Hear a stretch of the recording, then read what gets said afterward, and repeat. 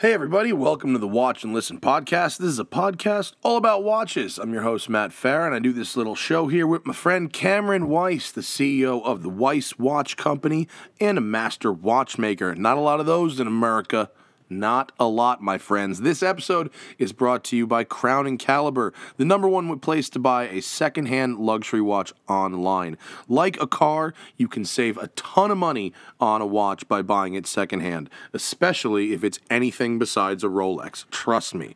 If it's not a Rolex, don't buy it new. Buy it used at Crown & Caliber. If you've got a watch laying around your place, maybe you're not into it anymore, maybe you've grown out of it, you want to trade up, trade down, or trade sideways, talk to Crown & Caliber. They can trade you into something excellent from their inventory. Make a good, fair deal. No shady parking lot stuff. No haggling. Just send pictures. They send an offer for trade or buy. Super, super easy. I've now bought like 4 watches from Crown & Caliber, and it's good. They've got a whole team of watchmakers, so if they service all the stuff and make it good to go before it goes out, and if something happens, they will fix it. They're like that. They're good folks. Use code CAM150, CAM150, to get $150 off your first watch purchase.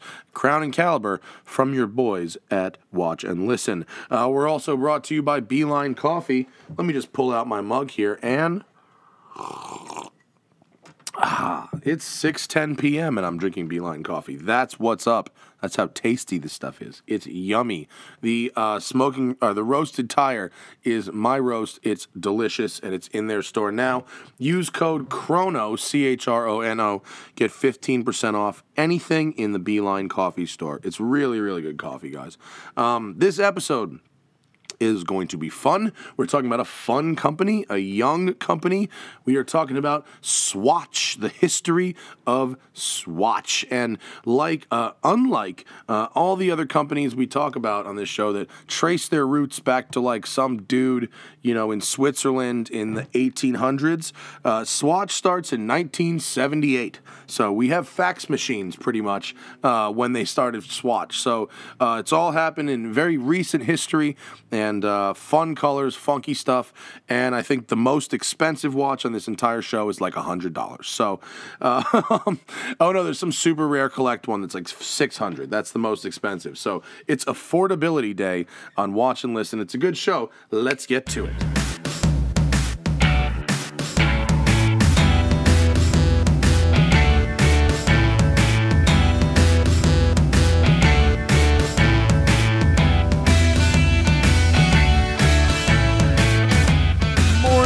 Folks, maybe it's afternoon, maybe it's evening, who knows, but it's the Watch and Listen podcast. Here we's at. What up, Cameron? How's it going? How you doing, man? Good. We got a big pile of watches today, man. Yeah, it's the Swatch and Listen podcast today. Swatch and Listen. Oh, I think you just titled the episode for us today. This may be the first one where we attempt to put the title of our show in the episode. We don't do that. We're modest. We don't put Watch and Listen podcast. It's just the episode. We are motoring through the deep dives in the brands. I kind of like it though. I like learning about the history of the brands. Yeah, and a lot of times the history is so different from the modern day brand, the way it's kind of advertised today and marketed. Right. So it's cool to see where they came from and how they ended up with their current lineup of watches. And totally. And I think having spent the last week, I was traveling and I was in Europe. I was in England, and I really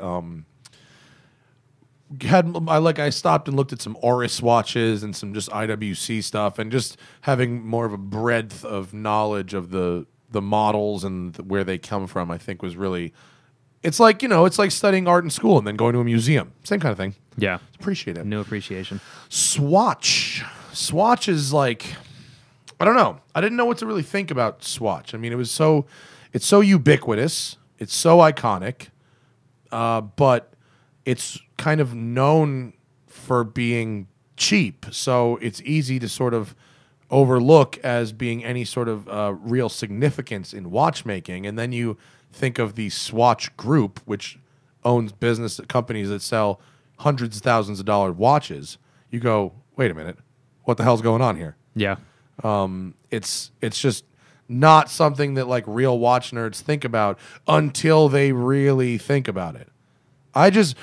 Having read the history of Swatch over the last couple of days, what I found so interesting about it is, unlike these other companies that go back to like the 1800s, and I find one guy's name, that started the whole thing.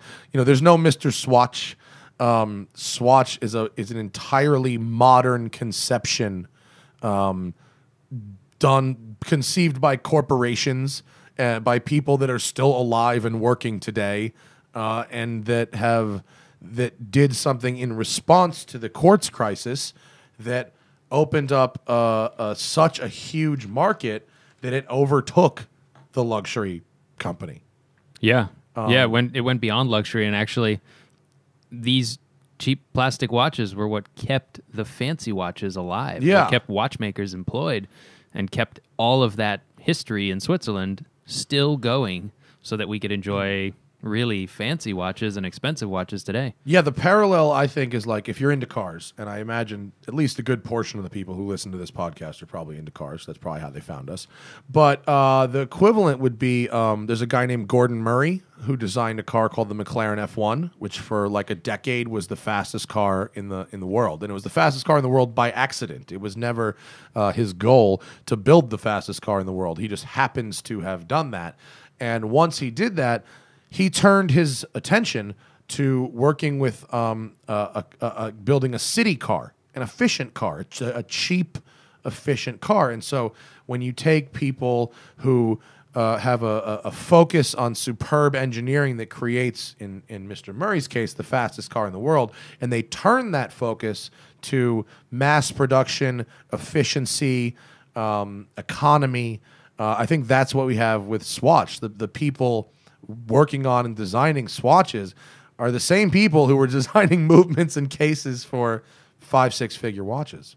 Maybe not 5-6, 4-5 figure watches, let's say. Yeah, a lot of crossover between the really expensive stuff and the new quartz watches. And a really interesting story. And even though it's only a couple years older than I am, there are a lot of really fun details. And in fact, there are so many details that we are only going to be able to scratch the surface here. But thanks to two collectors, personal collectors, and Mr. Ryan Fitzgerald and Jeff Rush, they've sent us a collection of like 20 watches that really spans the Swatch history. So we got a bunch of stuff to look at today too.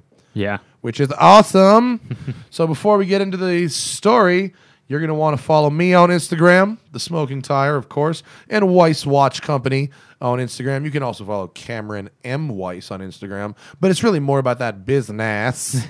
How's your new taking orders, new watch going out? Are these cases for the new watches? Those are actually main plates, but we've got cases for the new watches that I am hand polishing right now. These are cases. So, yeah, those are, and actually that's me hand polishing the cases right there. On a Sunday. Yes, on a Sunday. Cameron Weiss on a Sunday in a hot workshop hand polishing cases. Yeah. Those old-ass machines you bought are taking up a lot of space in the back. Are they doing anything now, or are they just sculpture? Right now, they're just sculpture. They're art, inspiration. Yeah. Looking at them makes me feel like I'm part of a historical trade, like watchmaking. So it's nice to see them, but they're not making parts yet.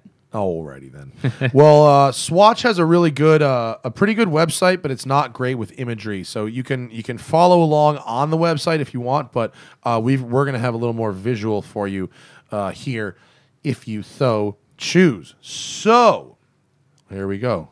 1978. It all begins. My fiance was 1. I was -3. Yeah. The quartz crisis in Switzerland. We've talked about it in pretty much every history episode we've done. The watch industry is in the toilet. Quartz has pretty much eaten everyone alive.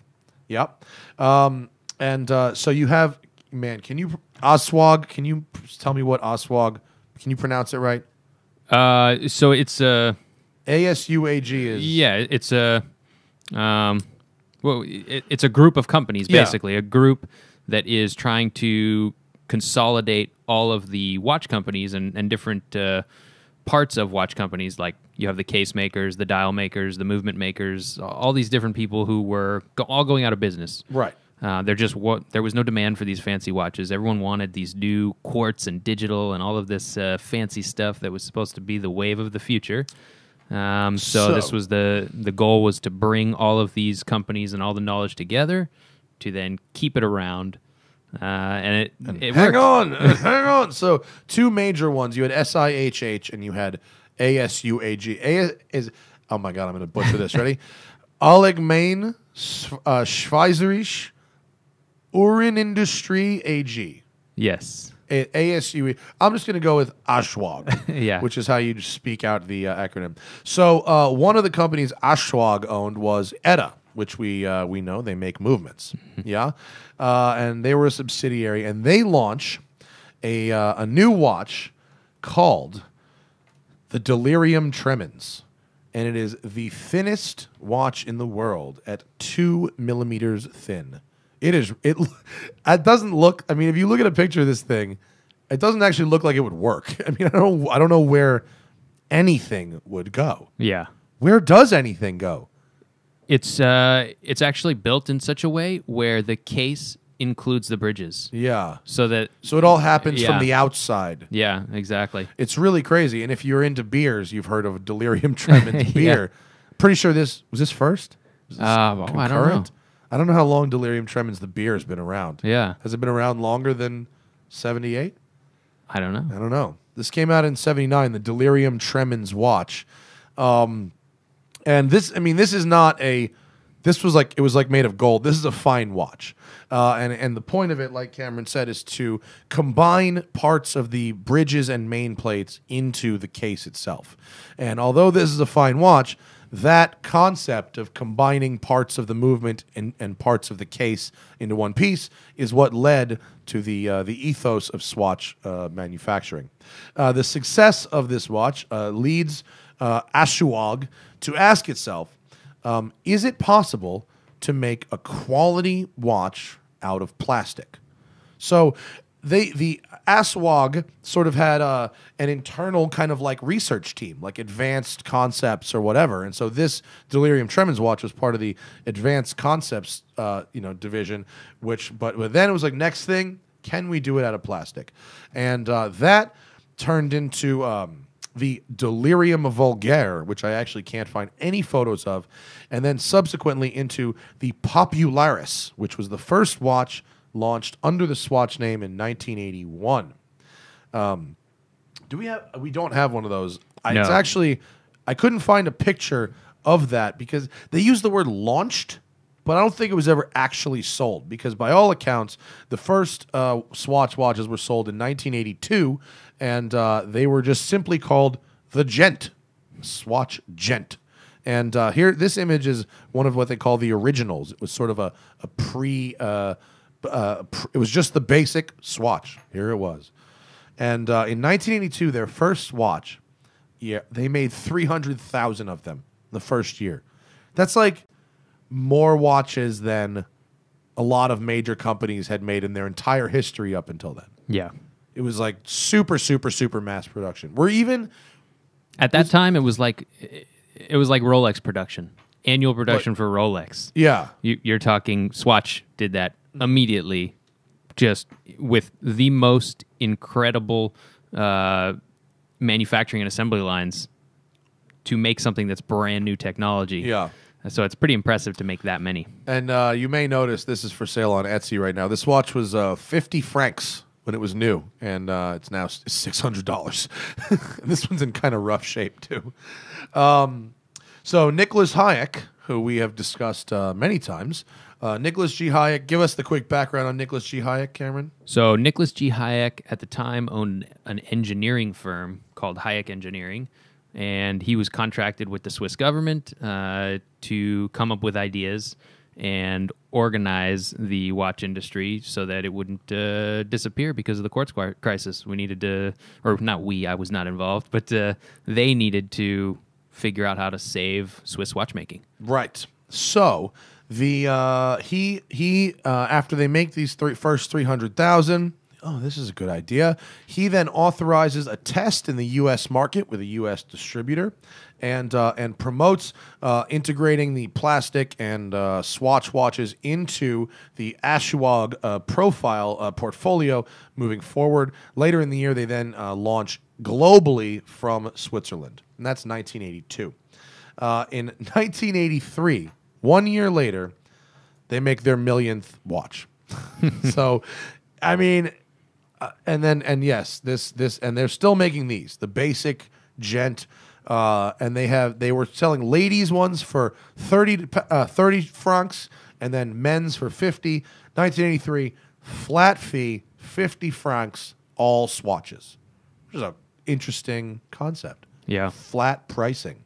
That same year, 1983, SSIH and Ashwag merge to create SMH, which is the Society Mechanical Electric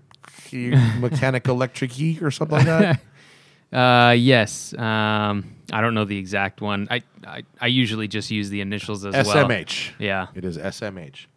In 1984, 1 year later, they have a Guinness record by building a 162-meter tall Swatch, and they also have their 3 millionth watch sold. So they go in 82, 300,000, 83, 1 million, 84, 3 million. That is just crazy, and we're still like in peak quartz crisis right now, right? Yeah. Yeah, well, that's the reason the sales are going up so much, because everyone wants to get the new thing that is more accurate, and it's seen as the future of watches and timekeeping and everything. So to have one that's also a crazy, wacky design and something totally unique, potentially collectible, that was the hook right there. And Swiss as well. And Swiss. 1985, 1 year later, 10 million watches. I mean, the scale is just so crazy to go from not existing to 10 million watches in 5 years. It's like that's so successful. Do we know how many Apple Watches were sold in the first year? That'd be an interesting one, because I don't think that they caught on as quick as Swatches. How many Apple Watches were sold in the first year? 6. Wow, 6 million. 6 million during the fourth quarter. Just the fourth quarter? Unbelievable. Of 2016. I guess more population. Wow. Well, yeah, you can buy things on the internet. Yeah. Now. You couldn't buy things on the internet before. 1985, their 10 millionth watch, and I'm sorry for the off-centeredness of this picture. I can't figure out how to make this thing move to the middle of the screen. But this they call the Limelight. And this is a plastic watch with real diamonds on the dial. That's interesting. Yeah. We can't. So Swatch, like, they basically had like a case for like a decade, and it was just changes in colors and dials. And so there is absolutely no way we can go through every watch they did. But this one, I tried to find some of the significant milestones, and then we'll play around with the collection that we have too. So, but diamonds in plastic to me seemed pretty significant, right? Yeah. And then also that same year, 1985, they came out with the Raspberry Ice, Mint, and Banana watches, which were scratch and sniff. I can't possibly fathom who would want that, but apparently that was a thing. And then same year, 85, Swatch sponsors the first ever snowboarding world championships. Here's the other thing about Swatch that's so interesting. As we're going to go through this, there were Red Bull before Red Bull. Like every extreme before the X Games and before Red Bull, Swatch pretty much had their own extreme sports series, which we're gonna get to in a second. But I just found that to be I was too young to know this shit was really to make the connection when it was going on. But so that's 1985. They're doing the first knowing thing. 1986. We have the Pop Swatch. Pop Swatch is kind of cool because you can remove the entire case and movement from the strap, and you can then pin it to your clothes or otherwise stick it to your clothes, or even like magnetically stick it to your refrigerator or something, which is pretty neat. And look at that. It's RICO, Avalanche Recovery System, which I don't know if they're still doing it. What is that about? It's a little sensor. It says, yeah. So like you were saying with snowboarding? Yeah. So you could wear this when you go snowboarding, and if you got caught in an avalanche or lost on the mountain, it has a beacon. They can search for you. It's not a beacon that transmits, but it will return a signal. If they turn on their radar and shoot out whatever a radar blast, it'll say that, there's somebody with RICO who's situated here and they're lost or whatever. So that's pretty interesting. That's pretty cool. To see that. I feel like that's what they were using in Cliffhanger to find the cases, right? Because you needed that big thing to look. Yeah. That's pretty cool. Yep. I did not know about that. That's a good one. Yeah, they Swatch really is heavy into the skiing and the snowboarding. They like that. And I imagine if you think about skiing and snowboarding outfits from the 80s, it makes a lot of sense. It fits with Swatch. Yeah, and I mean, plastic, it won't get cold in the snow. Like a metal watch could get cold in the snow. You're not going to smash, if you smash it, like, who cares? It's $50. Yeah. So that's a argument for Swatch. Also in 1986, I'm sure everyone has heard of the artist Keith Haring, very famous pop art from the 80s, died of AIDS, a lot of famous, really, really iconic style. Swatch, basically, so if you go through Swatch's like history, and like every year, it shows you like, on the website, like here's highlights of like what's going on and then art. And it shows you all the collabs between the artists every year. If we went through every collab with every artist, even every artist that like you've heard of, we would be here for 13 hours. Like there's so many artist collabs. And we got to have a few in here. You see any? No artist collabs in here that I see. Those ones, I mean, they're pretty rare, super collectible. Obviously. There's traveling like displays, museums and stuff like that. Yeah, they call it the Newseum. Yeah. The Swatch Newseum, which is the traveling show of artist collab Swatch watches. Yeah. I got to see it in New York when I lived there, and it was amazing. So a lot of the ones that you would see like on their website, the really rare stuff, and in magazines when they're talking about the rare swatches, I got to see a lot of those in person, and man, some of them are pretty wacky. I even wrote. I don't have a number, but I wrote in all caps next to the Keith Haring collabs. Very valuable. Yeah. So I imagine I think as of recently, the most expensive Swatch to ever sell at auction was 56,000 Swiss francs. Yeah. Which is a lot, but that was a long time ago. That was like in the 90s. Like I don't know about recently. That was the only one I found. But yeah, crazy, right? So, where were we? Keith Haring, yes. Okay, 1988 brings us. All right, where were we in terms of production? 85 was the 10 millionth Swatch. Yeah. 1988, company's 5th anniversary selling watches to the public. Their 50 millionth Swatch is sold. More collabs with companies this time instead of just artists, including La Puff, which I think is a cosmetics company, and they also begin to develop non-watch products such as sunglasses, etc., and other accessories. 1989 brings us to the development of the Swatch Creative Lab in Milan. I don't really know what they do there, but I'm guessing they just invite artists to come in and paint on watches until they come up with something. Yeah. That sounds like a fun time. I wonder if that's still a thing you could do. That'd be kind of cool. They still have artist collaborations coming out regularly, and you can join like mailing lists, and just like with Rolex, trying to get those hard to score watches, you got to have connections. Oh my God! Did I tell you? I don't think I told you about this. I was going to text you, but I was in England, and I was at sidebar from Swatch real quick, but just because you brought that up. Yeah. I was in England, and I walked into the Rolex store where I was, and I don't want to say exactly where I was because I don't want to blow up this person's spot because he was nice. But I walked in, and obviously there's no steel. Obviously. And there's a lot of date justs and, the standards, right? But no sport watches at all. And I go, I'm wearing my GMT, and so I go, I go, do you even have a Jubilee I can just look at? I go, I'm not going to fight you for it or anything like that, but do you have one I can just look at? And he goes, nope.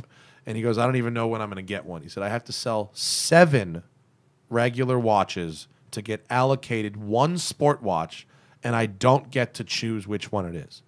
Isn't that crazy? Yeah. And I go, yeah, my friend told me that if I want to get on the list, I pretty much have to find your 2 ugliest date just and buy them. And he goes, your friend's science is sound, but his scale is off. And I go, how far off? And he goes, 2 presidents, 1 with diamonds. So it's like, for those who can't do that math, he basically is saying to have the privilege of spending 10 grand on a sport watch, you have to spend 85 grand in watches you may not want at all. Yeah, which is why you can get them secondhand, brand new or whatever. Yeah, that's for why 25 or 22. Yeah, or I something mean that's like why that. that's why paying 5 over to get a new in box from a gray market guy may not financially be the dumbest thing if you actually want the watch. Yeah. Right? Crazy, right? That's just crazy. Okay, where were we? I apologize, folks. We're back to Swatch. We were talking, 50 millionth Swatch. Right. The Creative Lab. 1989. The Pro Team is established to showcase Swatch on extreme athletes from new emerging sports. So they literally have assembled a multidisciplinary athletic squad a la Red Bull in snowboarding, rollerblading, freestyle skiing, skateboarding, BMX, all these new sports, like pre-X Games. And Swatch comes up with this team. Sean Palmer, the snowboarder, remember the amazing snowboarder? He was a Swatch Pro Team member. Then, 1989, this might be familiar to some people my age, Swatch comes out with the Twin Phone. This is Swatch's foray into non-watch products with the same sort of fun, funky, lucite's not the word, sort of transparent, translucent plastic ethos. I had a Twin Phone. Yeah. My parents back in the day when I was a kid, I was not allowed to have a television or a phone in my room. The theory that I would spend all day on the phone, right, or on TV, and the truth is I never did either of those things. I don't actually enjoying talking on the phone, but I really liked disobeying my parents, and so I drilled a hole in the back of my dresser and ran a cable behind my bed to the outlet and hid a Twin Phone in my dresser. And if I wanted to, which is what a dumb idea this is, because the whole house had one phone line. Yeah. If I was on the phone, someone was going to figure it out. But I had a red Twin Phone hidden in my dresser that I was trying to sneak around having a phone in my bedroom. So thanks, Swatch. Stupid. 1990, Swatch comes out with their chronograph, the first complication. We do have one of those. Yeah, we've got chronographs. Yeah, pull up a chronograph. Let's look at a watch in person. Through the box? No, let's take it out of the box. Yeah, they sent us all these watches in boxes. They they're all have the collectible. same box. The good news is they all have the same box. Different paper inside, though. The paper. Yeah. Oh, so here's a Swatch Chrono. Ooh. Oh, we're gonna knock that light down a little bit, maybe. Yeah, there she goes. That's lovely. And what's beautiful about this is not only do you have those nicely gold-plated plastic pushers, but you've also got this beautiful paisley strap. I actually like the paisley right. That's strap. pretty cool. Yeah, I think that's kind of neat.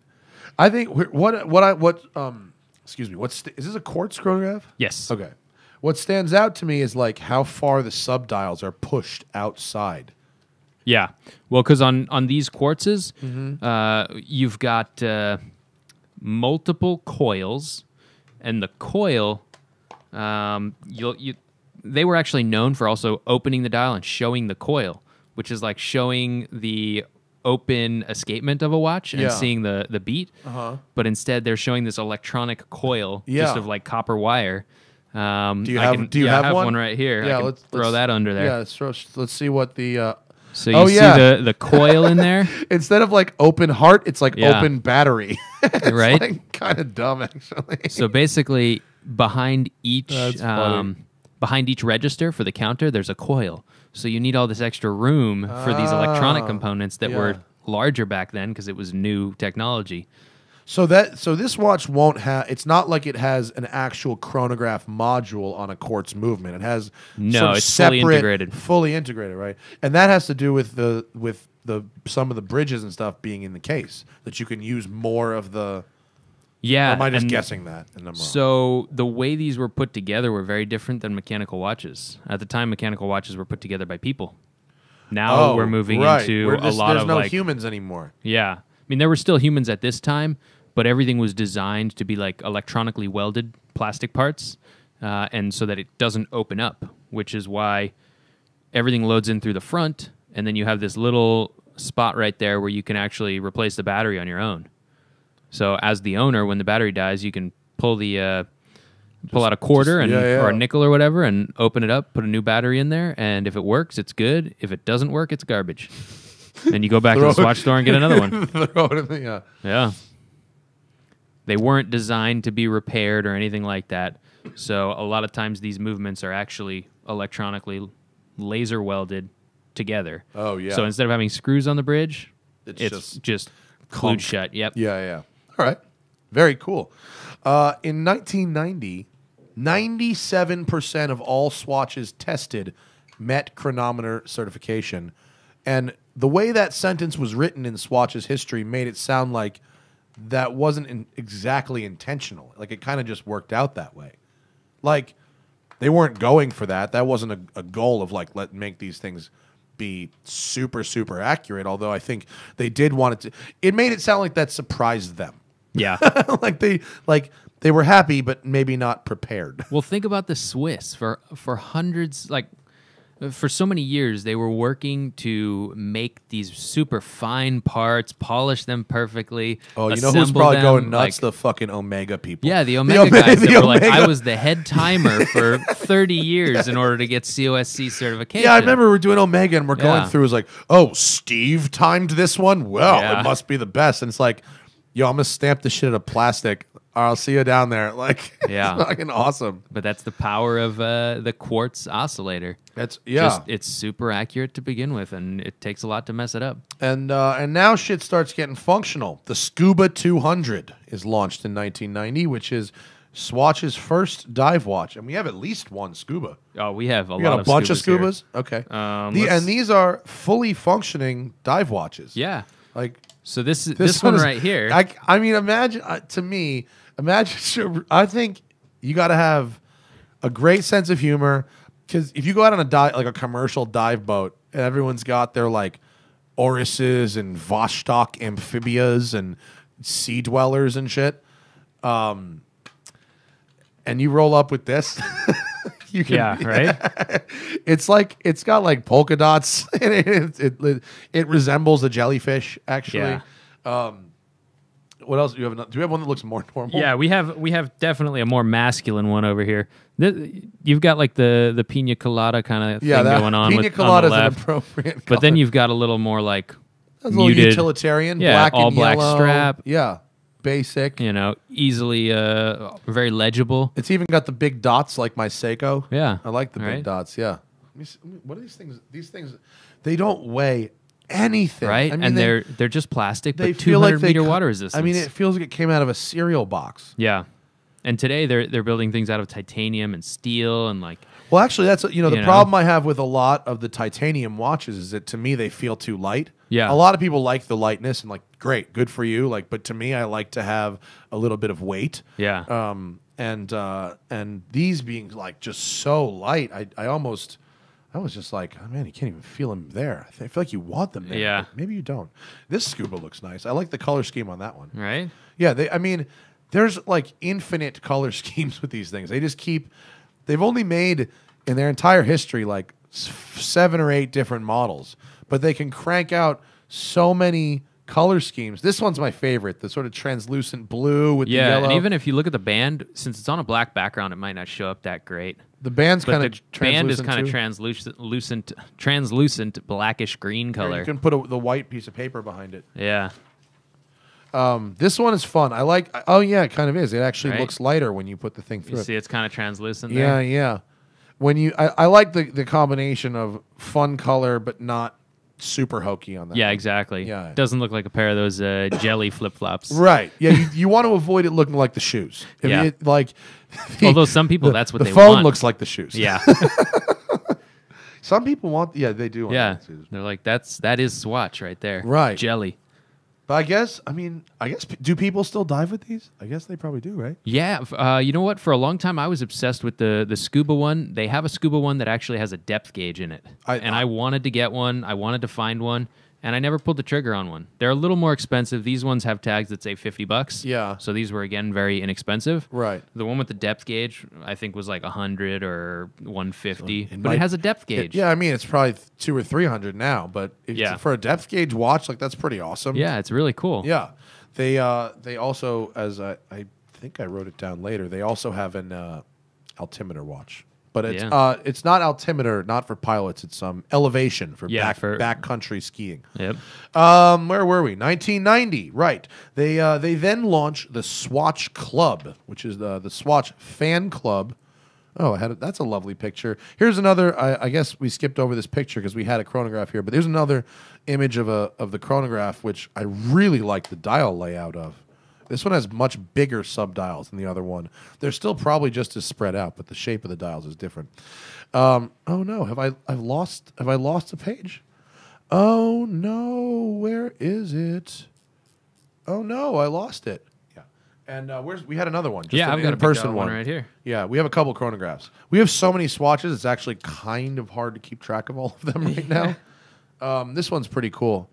Oh, this one has a real pilot's watch vibe to it. Yeah. I like that. And the subdials are even a little reflective. So you have like the black dial, oh, but yeah. you see the Yeah, when you turn it reflective. at that angle, yeah. Black on black. Yeah. Yeah, it's a slightly different tint to them. Yeah. How cool. So I was saying, in 1990, Swatch launched their fan club, which offered access to exclusive fan club watches. I'm not going to give you every year since 1990 of them, but the first one was quite iconic, and this is what it's called, the Golden Jelly. Actually, a pretty cool looking watch. It looks like it's got it looks like gold in there. It's definitely not, but it's cool. You can see right through it, which I really like. It's fully kind of translucent. Actually, I would say a transparent case that looks like glass. This Golden Jelly is highly collectible today. In 1991, they joined up with Volkswagen to try to develop a city car, which we never heard anything about. However, Swatch was absolutely instrumental in developing the smart car. Yeah. That was Hayek Engineering influence in that. In the smart car? Yeah, in the smart car. In combination with Mercedes-Benz. Yeah. And also, they are terrible. Also, in 1991, the first Swatch Automatic, first self-winding watch. Do we have any of those? We do. We got an auto? This is an auto, yeah. So this one looks pretty tame, actually. But Swatch Cameron never did manual hand winding, right? It was always either quartz or automatic. Ooh, that would be a question for an expert. I don't. There may be a rare one. I don't know, but I would imagine they'd go straight to automatic. Yeah, I think because all the early stuff was quartz, and then they made a big deal out of the automatic. But I don't think I found any hand wind movements. So check these out. Here's the autos. There we go. These are pretty cool. These look more like quote normal watches, with the exception of the sort of translucent cases. Right. And if you look on so they have the translucent case, and they have dates. And the translucent back. Translucent, because it's a one-piece deal.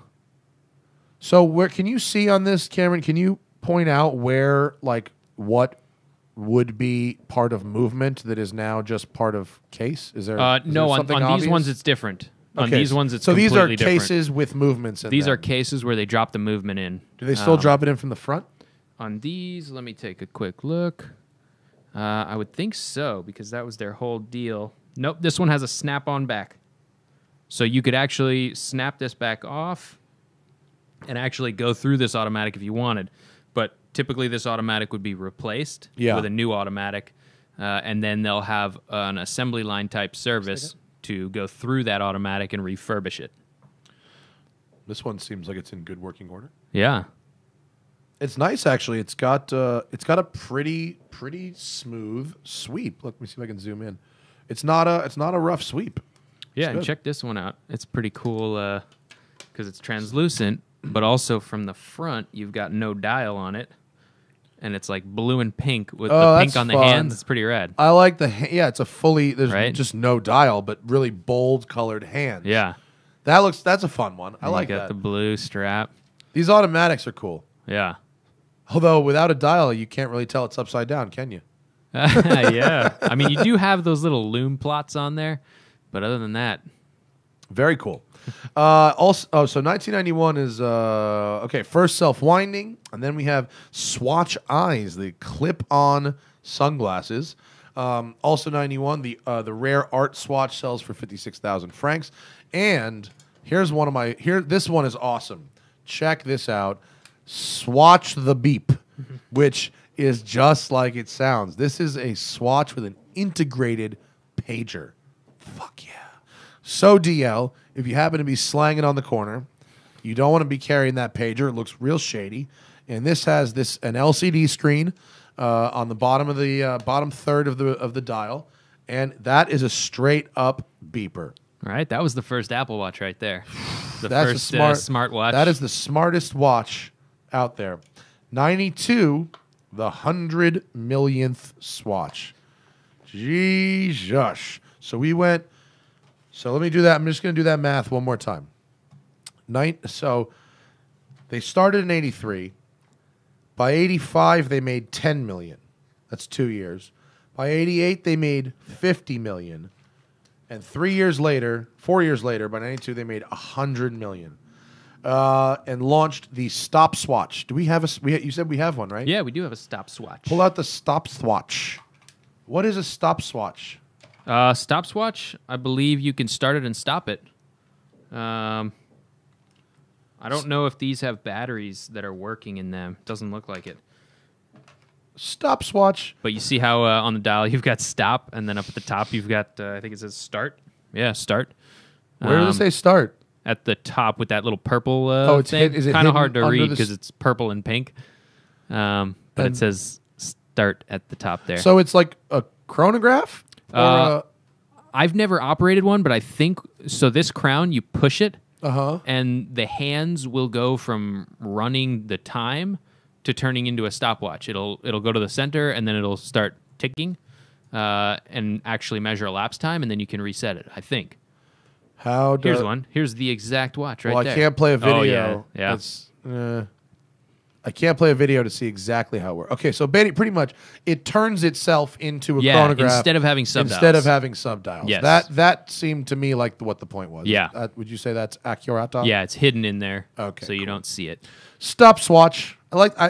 Swatch is good at naming their stuff. Yeah. I like people who are good at naming things. Then 93, the Swatch Musicale. And the Musicale is the first alarm watch with a reminder function. And it played music, and that music was written by different composers. And so they would have famous composers come in and compose little digital tunes for the Musicale to play. And they had a lot of different versions of the Musicale over the years. And a lot of different, at least 7 or 8 different composers come in and create songs for it. That same year, Nicolas G. Hayek releases the Trésor Magique, which is the first ever precious metal swatch, and it's in platinum with what looks like a blue crocodile or alligator band. And what clock does this thing look like, Cam? It looks like there's a very famous clock in Prague. Like the Astro clock we talked about, right? Yeah. It's on the side of a building? Yeah, and a clock tower. A clock tower, right. Yeah. Okay. Yeah. This thing is pretty cool looking, actually. I like it. It's the same size and shape as a normal swatch. And I don't even know, does it even have a special, probably doesn't even have a special movement, right? It probably just has the automatic movement. Yeah, it's just a unique dial. But I don't think there's any unique function on it. It appears to have a second hand, hour hand, minute hand, and then just that fancy-looking dial. Just time. And, of course, a platinum case. Yeah, right. And then they come out same year with the Aqua Chrono. We've actually got, this one's called the CEO. And what's that one about? It looks professional. Really? Yeah. It's small. But it has the metal phase. case front as well. I don't believe it's a precious metal. Might be plated like gold? plated gold or something like that. Not solid gold, I don't think. But this is the CEO watch. CEO. Let's bring that exposure down. Yeah, whack that down a bit. Yeah. Yeah, but it's still got the plastic case, but they snapped the metal piece on the front. That's funny. So it looks like something a CEO would wear with a suit. It's very funny. Yeah. It's small, too. It's definitely like a salary man's watch. Yeah. For sure. The platinum one's still making Right. me laugh.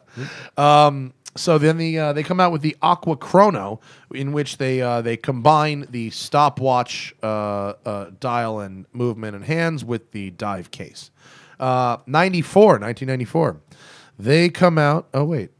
Oh, did I miss one? Oh no. Oh boy. Well, it's called the Steel Swatch Irony, which is made of metal. And this line continues to today. They make a big variety, and here's a picture of one. Steel swatches, watches in metal case, and there's also going to be aluminum ones as well.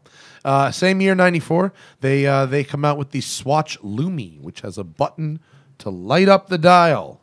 Although, if I had to categorize, what do you got there, Cam? This one's the Irony Chrono. Irony Chrono. Throw that on Right, there. it's got the metal case. Yeah. It's all in the packaging, so I won't take it off this cardboard thing. Oh, that one's cool. I like that. Metal case. Yeah, can you hit the focus button there? I think we're Yeah. a little bit out of focus. We too close? Yeah, zoom it away just a little bit and then refocus because I can Yeah. zoom in on the computer better than the camera can sometimes. That's about right. Yeah, that's nice. This is a good looking watch actually. Yeah. If this thing if it was made of a little bit different materials and had a good movement in it, it could easily be confused for something more expensive. Yeah. For sure. I'm a fan of this one. That's a Right? fun one. What's that called? The Irony Swatch Chrono? Irony Chrono. And again, like all the other watches, they had just a million different, dials and designs with this. This with one's all these. interesting. It comes in this case that's like a cigar case almost. Wow. Yeah. I like that packaging. Instead of the plastic case. Yeah. Interesting. Where am I? 1995, the Swatch Access. This is a really neat piece because it has, I don't know if it has RFID programming or if it can be reprogrammed. They weren't specific if it could only be programmed once or could be reprogrammed. But it basically was a watch that could double as an electronic wallet or an electronic ticket. So they would give them out for VIP events. There was something at a Basel World, and they'd give out these watches, and the watch was your ticket. You'd hold it up next to what was presumably some type of RFID reader, and it would let you in. Yeah. And they were still doing these watches. I don't know if they still have them at the factory, but at the Swatch factory, the employees would wear them. And it was their time card that's your and key. access key card. Oh, that makes so much Yeah. sense. Yeah, that makes total sense. They would also they use them at a couple different mountains in Switzerland as yeah. tickets, lift tickets. That's cool. Very very cool watch, and I have a note here that indicates they might still be doing something like this. 1996, because it wouldn't be a watch show if we didn't talk about fucking space travel. The first Swatch in space above the space shuttle Columbia. They're also the timekeeper for the Atlanta Olympics that year and have actually been official timekeepers, I think, ever since. They produced their 200 millionth watch. So they made 100 million watches between 1992 and Here we go. 1996. We have an Atlanta Olympics No swatch shit. right yeah, here. throw that bitch down there. There we go. You know what I have from the Atlanta Oh, Olympics? and this is a music hall. Oh, it How is. did I not catch that? Oh, cool. I wonder what it plays. We were living in Atlanta just before the Olympics and went down there for the Olympics. And my mother, I shit you not, still has a 6-pack of bottled Coca-Cola, special 96 Olympics bottled Coca-Cola that we could There you never go. drink. There it is, a music Yeah. hall with a transparent dial. Centennial Olympic Games. Yeah. Very cool. So I guess over on the left-hand side at, let's see, 6, 7, so 8 and 10 o'clock is your on-off. It's kind of tough to see, but it's basically kind of like black dots over there to have the music or not, I guess. Oh, here, yeah, look at the top of the box here, and you can see Melody by Philip Glass. There you go. So it shows you who the composer is of the melodies. Yeah. Very, very cool. So that's your 96. We're getting to the end. Now, they make their telephone cordless in 96. Yes. I don't have a picture of it, but they have a Swatch cordless phone. And then they come out with a watch called the Time Cut. And the Time Cut gets... Wait, okay. When we talked about... you got to clear this one up for me because I don't quite have the terminology. When we talked about 97% of those watches getting chronometer certified, right? Yes. They then made a big deal in the history about this Time Cut watch getting COSC chronometer status. That's better, or that's the same as before? So they might have been internally testing them as chronometers rather than an external organization because COSC is external. No, that may be. So they may send them out. Okay, so that may originally they may have, companies do this when they write their own histories. They may have worded it in such a way that they weren't lying, but they were just testing them internally. Yeah, and knowing that they would pass, but these ones they actually sent them out and got the certificates from the outside agency. That's what they did in 96. The Time Cut, this watch here, gets COSC certification. And they sponsor in 96 also the first ever border cross competition, snow border cross, which if you've never watched border cross, it's badass. It's where they race down what essentially is like a motocross track on snowboards. And that was significant because it combined alpine borders and freestyle borders into one event, which before was never a thing. Back in the day, like they're combined much more now than they were. Like there's really only kind of like one type of snowboarding now. Back then it was like super distinct. Yeah. No, the alpine boards look like almost like missiles and rockets, and the other ones look like skateboards. 96, they also come out with an Irony chronograph, split seconds in a steel case. 97, they come up with something called the Swatch Skin, which is an exercise in very thin watchmaking, and a huge ad campaign implying that people are naked except for their Swatch Skin watches. All right, Cameron, are you ready for one? Here's where shit gets weird. 1998, the Swatch Beat. So I don't know if Swatch came up with the concept of internet time. I don't think they did. But the Swatch Beat is a watch that keeps internet time. Instead of being on a 24-hour day, this watch says that there are 1,000 beats in a day. Now, the good news is it also, as you can see, the watch we're looking at has an LCD screen, and it shows 2038, which is the time, right? 8:38 p.m. Military time, but also shows 8:59. So they hypothesized that in internet time there are 1,000 beats in a day, and so this watch counts internet time. Interesting. Now that sounds like the kind of thing that you'd be like, all right, that's dumb. Good thing that hasn't worked out. Well, if you go to Swatch's website and you go to Explore, right now you can click on Internet Time, and it's still here. And so here's their thing for why to do it. Because it's basically in a global world, it's designed to eliminate time zones because Internet time is the same throughout the world. It reminds me of GPS time. Right. How all the satellites are configured and they're basically determining location by one set time as opposed to having a whole bunch of time zones and different things. And right. Except guess what? Humans don't really have a problem with time zones. Yeah. I mean, we have instead of redefining what time is, let's just have a smoother like we ended up with Google Calendar, you know, which is obviously a much better solution.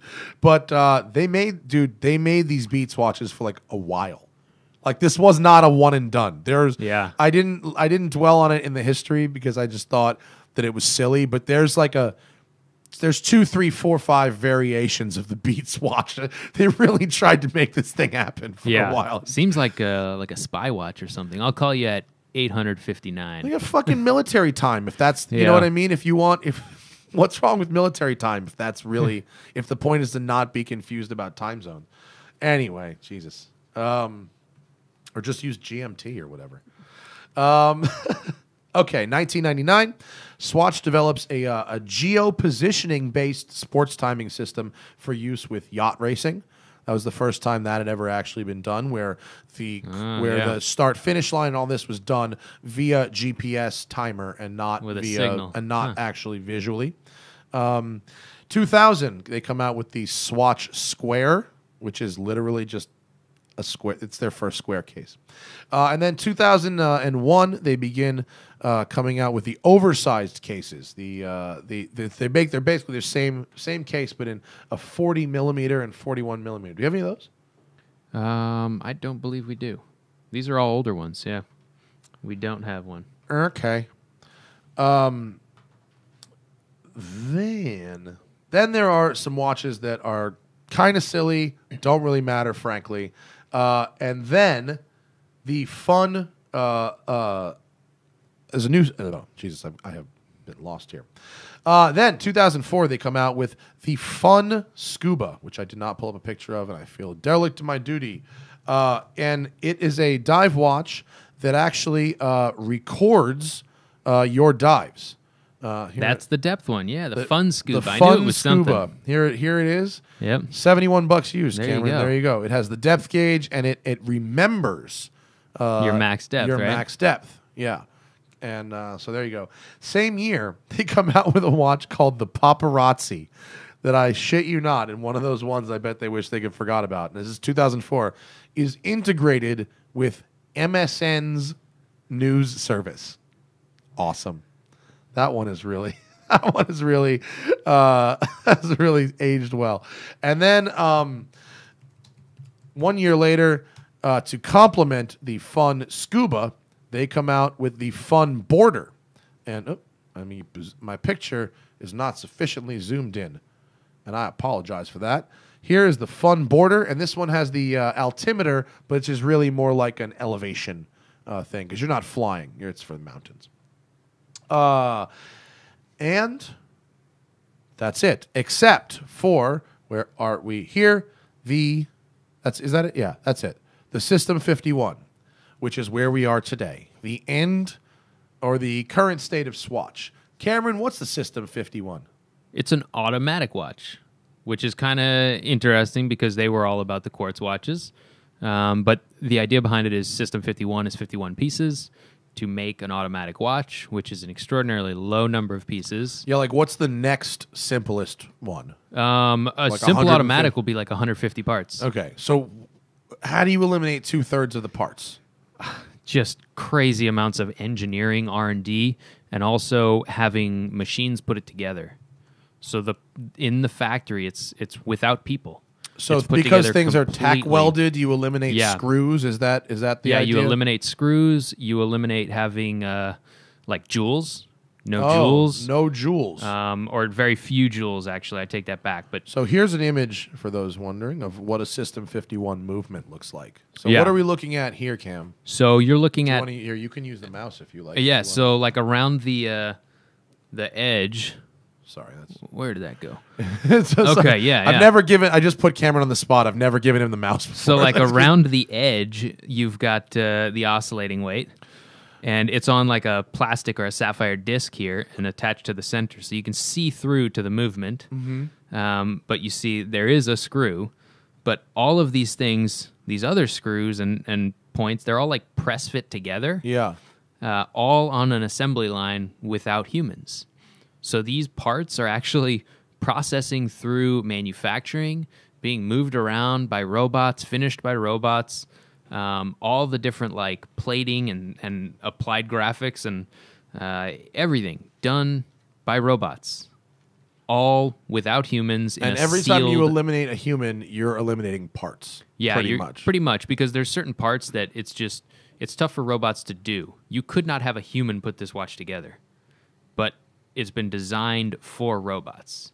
So for the larger companies like Rolex, what they did is they took regular watches and they didn't change the design. They just created robotic ways of assembling certain parts of them and adapted the robots to the watch. Interesting. With the System 51, they adapted the watch to the robots. So it's extremely...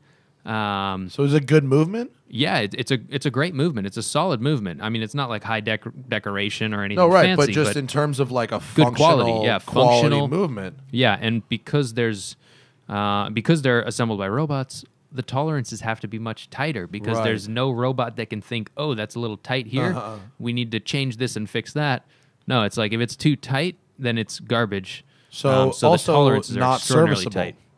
Yeah, not that I'm aware of. So does it have a service life and then it just gets thrown out and replaced? I don't know too much about the service, but I would imagine who the you fuck send it. a $100 watch. Yeah, it's so inexpensive. Yeah. There might be a way to send it to Swatch, and what they'll do is they'll pop the movement out, replace the movement with a new one. That makes sense. Like just snapping it in there, and then you have fresh oils in there, and it's good to go. Cool. Yeah. So there's your history, and that's where we're at today with Swatch. Anything from this collection really jump out at you? I mean, we've shown a few, but do we have other examples that we may have overlooked that are extremely cool? I mean, Just most of this is kind of the tame stuff. There's much wackier stuff out there. I mean, check this out. This is some interesting colors. That's a fun right chrono, yeah. Right? I mean, yes. Oops, sorry, wrong one. Oof. Right? Yeah. All the color blocking and just wild. That is Saved by the Bell status right there. Swatch hasn't had a lot of different models. I mean, they've only been around for 40 years. So, it's really 7 or 8 different models in hundreds and hundreds and hundreds and hundreds and hundreds of color combinations. And there are some really cool, like interesting ones where they're different. Kind of like the Fun Scuba and the Altimeter watch. And there's the square. I didn't have a picture. Yeah, of the square, there's some that look like chili peppers, like the case. There's some that have like hair off of them that they glued on, like felt like hair. Someone had a where did I find that? Maybe like in their history, I think that one of the images had here. There you look go. At this. Exactly. It looks like a huge eyelash thing looks like a going Gucci around slipper. It. Yeah. But then you've also got some interesting ones, which I would consider a complication. There was one that I saw that had Nicholas G. Hayek, the person. Yeah. So the owner of Swatch Group at one point, where his face was actually on the dial. Yeah. And the dial, as time advanced, there were areas where the hours were that would flip upside down. So what would happen is at one point, his face would come into focus because it was an image of his face on the dial of this watch, and then they would flip upside down. Well, so there was one a watch time a day called it would become in focus. There was a watch called a puzzle motion watch. Yeah, where that's exactly it. Is that what it was? Yeah. Yeah. It disappeared into my notes, and I apologize in my derelictness of duty in not mentioning it. But they had a watch where a puzzle would undo itself and redo itself on the dial of the watch. Yeah. So there's one that's his face, which is pretty funny. But there's other ones that have other images, and they come into focus. Can you search for GIFs on Google search? Where's a good example showing the differences of what it looks like? All right. Well, hang on. Here's So see the circles flip. Where are we at here? So if we're looking at, here's one. So this is a puzzle motion watch. Oh yeah, it's like a kaleidoscope. It's a bunch of discs. It's a bunch of discs that spin. So you can see 1, 2. Where are the discs? Wait. The discs are right here. But they're laying on top of each other. Yeah. Yeah, so it's 1, 2, 3, 4, 5, 6, 7, 8 discs. Yeah. That spin. And it looks like a jumble of nothing until one certain hour and minute in the day, everything comes together, and you're like, whoa, that's a picture of Nicholas G. Hayek's face, or that's a, whatever, an artistic pattern, or whatever it might be. Yeah. Nuts, right? Yeah. Those ones I like a lot. They're pretty cool. That's real cool. I'm not inspired to go on a Swatch buying spree, but if you wanted to have 300 watches, one for every day of the year, this is where you're going to be. And they're relatively inexpensive. Yeah. A cool, easy to collect kind of thing. And especially in, our Radwood culture. Yeah. People buying shit to wear to Radwood, but a Swatch will get you right in the door. Yeah. And I mean, honestly, I think if you were wearing some of this stuff, me, watch guy, would go, oh, that's a cool Swatch. I definitely would. I don't think watch people are too snobby to appreciate a cool Swatch. Yeah. For sure. And Swatch is the reason that a lot of the current watch companies still exist today. Yeah. So they renamed the important. big group Swatch Group. Yeah. You know what I mean? It's not like it's the Oshwag still, and Swatch is one of the things they make. Swatch got the name on the building. Yeah. That is awesome. And you know what? I think when you appreciate the success story of the business as well, it's a big thing. So that's Swatch, folks. Good show, Cam. Follow Cameron on Instagram, Weiss Watch Company. Buy a watch from him.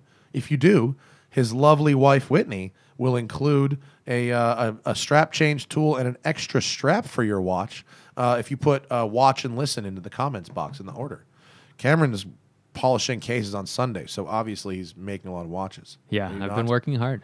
Pretty soon, Cameron's not going to be able to make these fucking things himself, folks. You're going to want to buy one I'm glad I have one that Cameron made. Not that, whoever you hire, I'm sure will do a good job. But in the long game, I want, before your hands retire, I'm going to need, 3 more. Yeah, it is flattering. Sometimes we get emails and people ask specifically, will Cameron be putting my watch together? Yeah. When you get to send him a picture? Yeah. Sometimes we can. Yeah. I just do that. You come sit on this stool and watch me make your watch. Right. That'd be the worst. You'd have to make them sit on the other side of a piece of glass so they can't talk to you. That's how they do it. All right, folks. Follow me on Instagram, The Smoking Tire. And you know the rest, all the other things. It's the Watch and Listen podcast. Next week, we're doing independence. No, we're not. I'm an idiot. We're not doing independence. We're doing watches from places that aren't Switzerland. Yes. Which does not necessarily mean independence by any means. Just means watches from places not Switzerland. Thanks, folks. We'll see you later. Bye.